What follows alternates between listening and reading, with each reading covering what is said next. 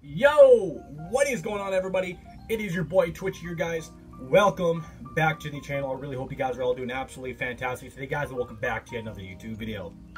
Alrighty, guys, so in today's video we are back with yet another review for you guys. Today we're going to be going ahead and reviewing the 2024 Mountain Dew Voodew. So, if you guys don't know, Mountain Dew Voodew is basically a mystery flavor that comes out at Halloween time every single year. Or at least in or around the Halloween season. So this bad boy has 90 milligrams of caffeine, 73 grams of sugar, 80 milligrams of sodium, and 270 calories. Let's go in and crack this bad boy open. Voila. Let's go in for a smell test. Ooh, what is that? Ooh. It smells like cherry. I smell cherry. That smells like cherry. Ooh, what is this? Ooh. Okay, Mountain Dew Voodew, guys. Let's get it. Cheers.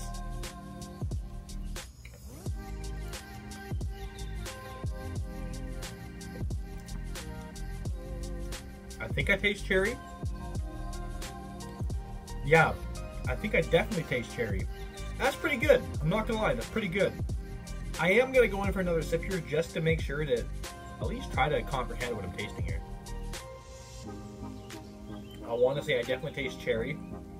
Maybe a little bit of, maybe like a cherry limeade maybe. I don't know though. As it says, it is a mystery flavor, so I don't think we know what this really is. This might be cherry. It tastes like a cherry candy. It tastes like a cherry candy, but I don't exactly know what kind of cherry candy. The carbonation level is insanely high with this. This is a very, very fizzy drink. For people that might not like carbonation, this might not be for you because the carbonation level is very high.